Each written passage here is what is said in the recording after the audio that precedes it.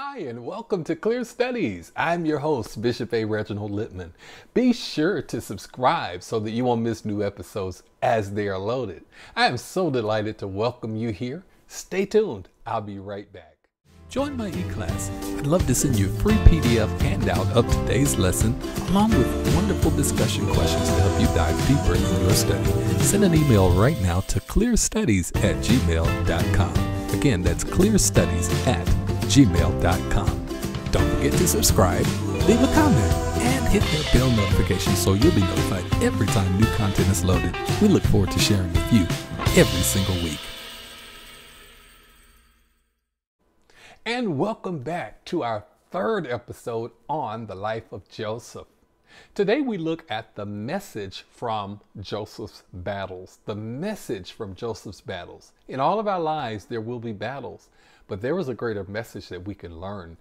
And even as we look at the life of Joseph, we see, letter A, that there is a message of hope. A message of hope. You know, if the early years of Joseph's life teach us anything, they teach us that your childhood does not have to ruin your life. On the same note, your past should never be allowed to define you.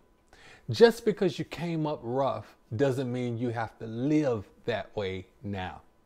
Just because you were raised around harsh words or even violent tempers does not mean that you have to use the same words and display the same temper. You can overcome your past by the help of God. Now, to look at how you act and say, well, that's just how I was raised, is a cop-out. People say, well, my mother was ill-natured and that's just how I am too. I cannot help myself. No, it's not just the way you are, it's how you choose to be. Others may say, well, my parents were negative and so I can't help it. No, it's not that you can't help it. It is how you choose to live your life. Some might say, a bad temper runs in my family, and I guess I come by it naturally. No, I'm sorry. There are holes in your story.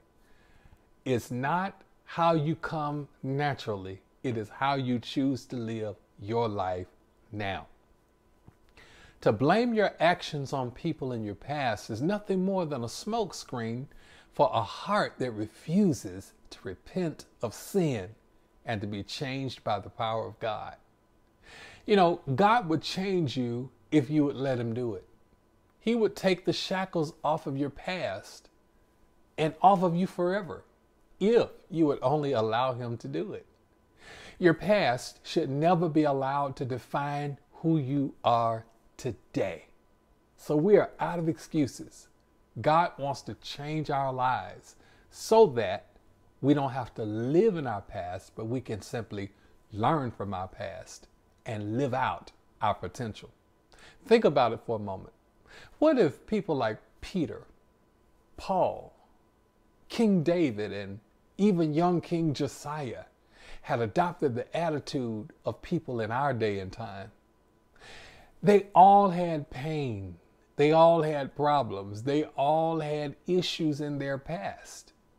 But they all overcame them by the help of the Lord and rose above that which could have easily held them down and held them back. Let's move now to letter B.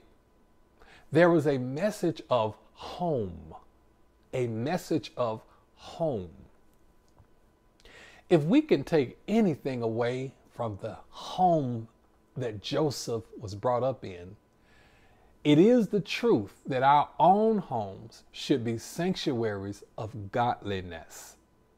Every mother and father that is listening or watching right now should fall down before the Lord and ask for his help to make your home a home of hope and a godly home.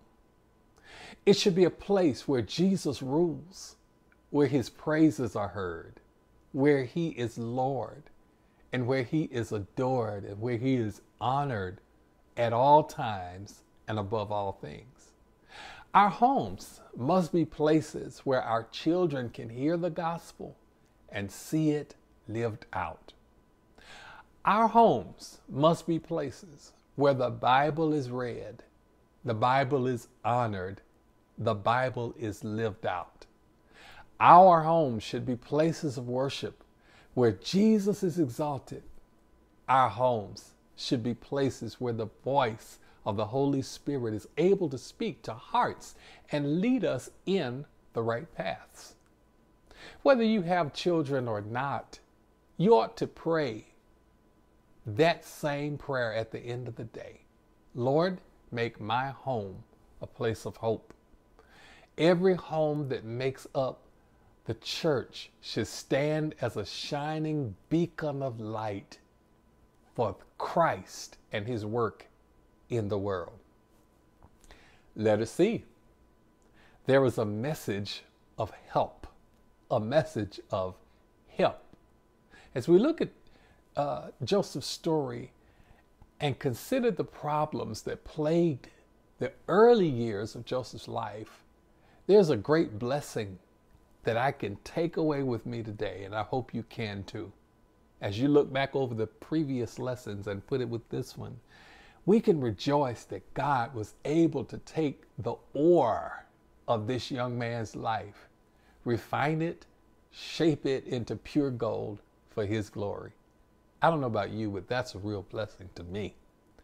And looking at Joseph from the outside and considering all of his problems and the dysfunction of his home, it would have been easy to conclude that he would amount to nothing.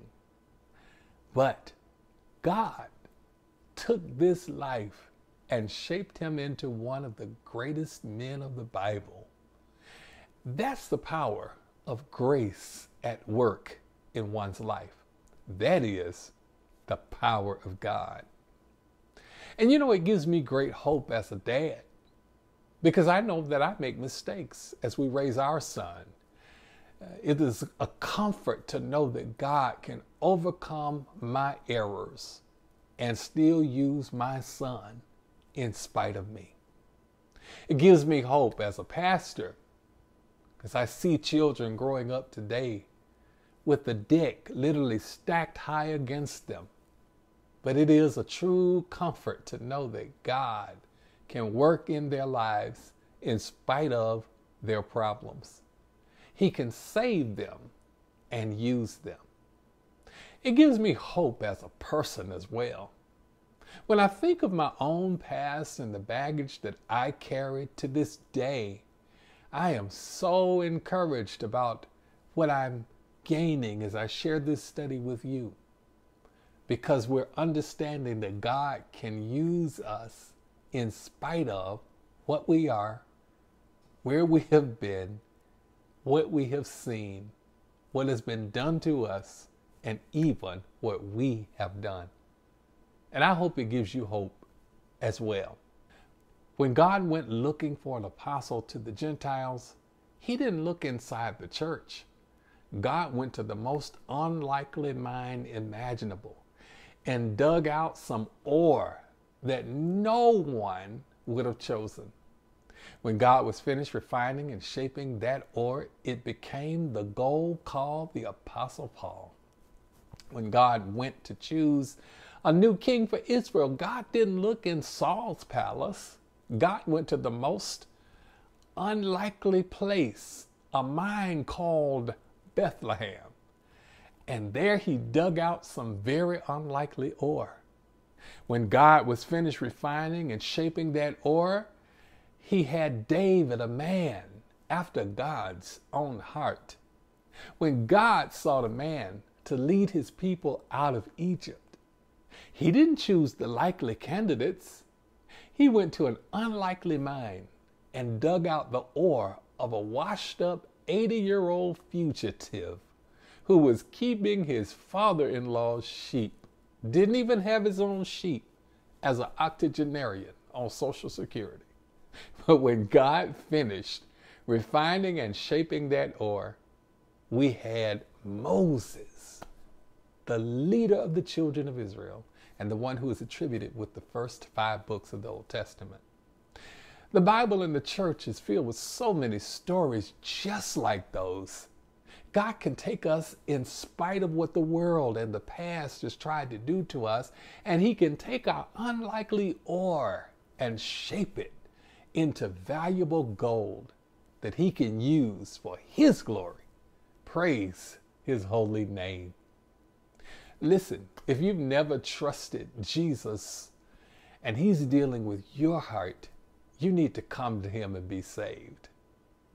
If by chance in these lessons up to this point, and we're just getting started, but if he's spoken to you about the life that you're living, you need to come and get your ore into his hands. If there are issues in your past that need to be reconciled, hey, that's all right. Bring it to Jesus. He specializes in dealing with ore that nobody else wants to work with. If you want to pray about how God can heal your home, I want to pray with you right now. If you're ready to stop making excuses for bad behavior and you're ready to become what the Lord can make you, I want you to come to the Lord right now in prayer, whether it is for salvation or just for strength. Let's pray. God, thank you for caring so much about us that you would remind us that you deal with ore that nobody else knows how to deal with. Father, I pray for those who may be trusting you now for the first time as their Lord and Savior. I pray for those who may be in a backslidden state that are coming back to you. And I pray for those who are born again, bona fide believers, but yet need strength to overcome these tough times. Give them what they need right now. Work with the ore as we give ourselves to you. In Jesus' name, amen.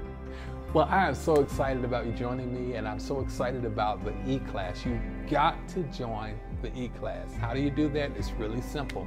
Send an email right now to clearstudies@gmail.com. Again, that's clearstudies@gmail.com.